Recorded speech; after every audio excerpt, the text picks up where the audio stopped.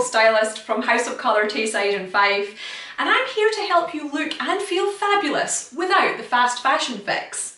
This is the first in my new video series in which I show you how to go shopping in your own wardrobe to recreate your favourite outfits online. Things that you might have seen your favourite celebrities wearing or that might have come up in your Instagram feed.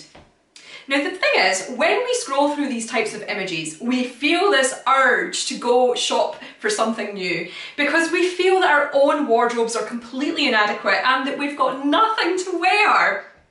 But this is what keeps us trapped in the fast fashion cycle, that urge to go and buy cheap new clothing that we very quickly become bored with. It's estimated that most women wear only about 15% of their wardrobes, so that's a lot of clothes going to waste. So what I'm here to help you do is to realise the potential of your wardrobe, reconnect with what you've already got in there, and appreciate what you already have before feeling like you have to go out and buy something new. So let's get started. So today's outfit is going to be inspired by Acacia in Connecticut in the States, and she is at Left Hand Glam on Instagram. I'll put the link below if you want to go and check her out. I love Acacia's style. She's so bold and fun and funky and edgy, and I particularly love this outfit.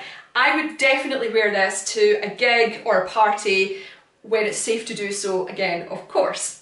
So I can't copy Acacia's exact outfit because I don't have all of these pieces in my own wardrobe. But what I am going to do is break down her look into 3 steps that will allow me to go into my wardrobe and pull out pieces to recreate the overall look.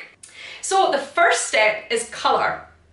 And I can see that Acacia is wearing a mix of neutrals, black and silver, with a bold pink colour. Now this is a great look for creating high contrast, and I really feel like her purple hair adds to the statement being made. We can also see that the pink in her jacket is echoed with the pink in the graphic design on her t-shirt, and she's also got a bold pink lip as well. So when I go into my wardrobe, what I'm going to be looking for are neutral pieces, probably black and silver, combined with a bold colour that gives a high contrast to that. Now if you don't wear black because it's not one of your seasonal colours, you can try one of the darker neutrals from your own palette, for example the navies, browns and greys. The second step is style, and that's all about what words would you use to describe the outfit. So I think that this look is edgy and playful. So the edginess comes from like the leather jacket, the leather skirt, the chain detailing, and the playfulness comes from the pink, from the silver shoes, the quirky little silver bag. I also feel like there's an element of futuristic to this outfit. The shoes and the bag look a little bit space agey. And the t-shirt has a bit of a 80s feel to it as well, which gives it a bit of a vintage vibe. So when I go into my own wardrobe, I'm going to be looking for clothing, shoes and accessories that are both playful and edgy. For those of you who've had your House of Colour style consultation, you can refer to the wardrobe words that your consultant gave you for inspiration on how to describe the different styling elements in an outfit. The third step is the fit and finish. Now the fit is about how the clothes are fitted to the body, and the finish is about the finishing touches, the small details that help to pull the whole look together. So we can see that the fit is very neat. The skirt and the jacket are both short, the ankle boots are neat and fitted, and we can also see that Acacia is topping and tailing her outfit with bold hair and bold boots. What about the finishing touches? Well, we can see that most of the detail is in the upper half of the body. That's where our eye is drawn to. The neckline is closed and round, her t-shirt is being tucked in, and her jacket is worn open to show off her t-shirt. And let's talk about her accessories too. So she's wearing statement sunglasses, a chunky chain necklace, and big hoop earrings too. I think she's also wearing a chain on her wrist. She's got several rings on both hands, and she's got this chain belt that's worn low on the waist. She's got this really cute, small, structured bag which matches the boots, and she's wearing fishnet tights, and also she's wearing ankle boots that are pointed. So when I go into my own wardrobe, I'm going to be looking for neat fitted short clothes, and I'm also going to be having a look at what accessories I can use to help pull this look together. So let's have a look at what I have. So the main foundations of this outfit are the skirt, the t-shirt and the leather jacket. And I already have a skirt that's very similar to Acacia's, so I'm pretty delighted with that. Now, as for the t-shirt, I don't have one that has a sort of 1980s graphic print on it. However, I do have this black t-shirt with Friday the 13th emblazoned on the front. But I think this is a suitable alternative because it has a bit of an edge to it. I think it's going to align with the whole outfit. Now, sadly, I don't have a hot pink leather jacket, and I'll be perfectly honest, this is the exact kind of photo that makes me think I must get a pink leather jacket in my life. But I already have another leather jacket in blue, which is fabulous, so I don't really need another one in my life.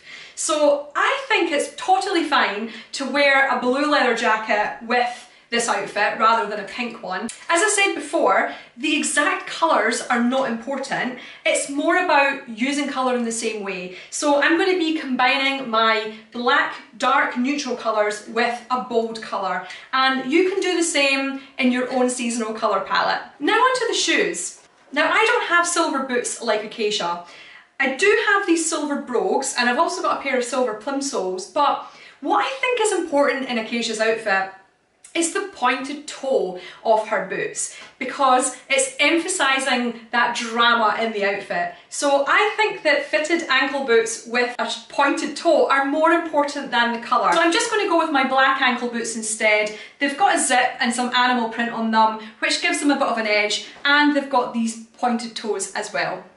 Now I don't have a small, cute, structured bag like Acacia, either in silver or any other colour, because to be honest, I wouldn't be able to fit anything in it. It wouldn't be practical for my lifestyle. So what do I have instead? Well, I have this silver bag, which is in the same colour palette as the outfit, but it's really big, and I think that the playfulness that the little silver bag brings to Acacia's outfit is really important in recreating this look. So I do think that the bag needs to be smaller and cuter than that. And the only thing I really have is this little Kenzo bag. It's obviously not silver, but it's got the zips and a chain strap, so I feel like that adds an element of edginess, and that's in keeping with the whole look.